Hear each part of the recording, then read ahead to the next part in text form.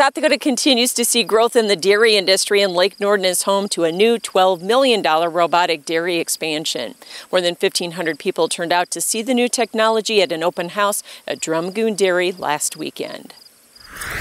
Rodney Elliott didn't plan to use robots at Drumgoon Dairy when he came to the U.S. from Northern Ireland in 2006. But in January, he added 20 milking units to Drumgoon East. It's our first endeavor into robotic milking.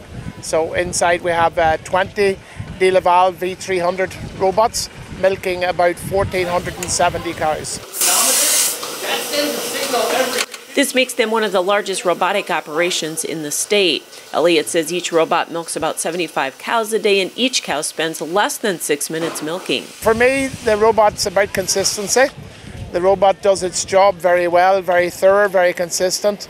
It does the same job at the end of a 12-hour shift as it does at the start of a 12-hour shift.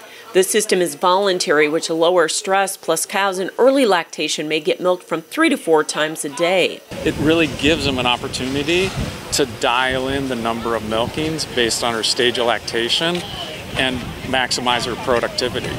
However, the robots also fill a growing need for ag workers. We try to use as much automation in this barn as we can because, again, labour is becoming harder to come by, more expensive, and the willingness for people to stand and do some of the jobs that traditional in dairy farms probably less and less. He says the $12 million addition will also have a positive economic impact on the area.